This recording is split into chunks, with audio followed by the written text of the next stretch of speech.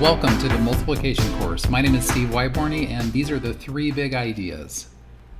When some people think of multiplication facts, they think the idea is to get the facts into their mind. Or they think the idea is to reach a point where they can complete a fact. For example, what is 3 times 8 equal to? It's 24. What is 7 times 3 equal to? 21. What is 6 times 7 equal to? 42. But that's actually not the main point of this course.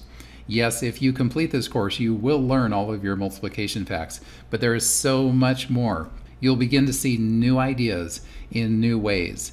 And then something really amazing will happen. You'll begin to find connections between those ideas. And then something else amazing will happen. You'll actually use your new ideas to discover and create even more ideas. And that new learning will be strong because you can connect it to the multiplication ideas you know. And you'll use what you already know and your new learning to reach for even bigger ideas.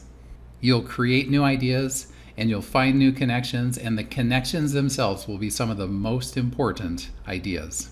Yes, you will learn all of your multiplication facts, but there's so much more waiting for you to learn. You'll learn many other ideas, and you'll learn about the connections between those ideas. So these are the three things I want you to learn. Number 1, learn all of your multiplication facts. Number 2, learn many other mathematical ideas. And number 3, learn about the connections between those ideas. This is the multiplication course. My name is Steve Wyborny, and these are the three big ideas I want you to learn.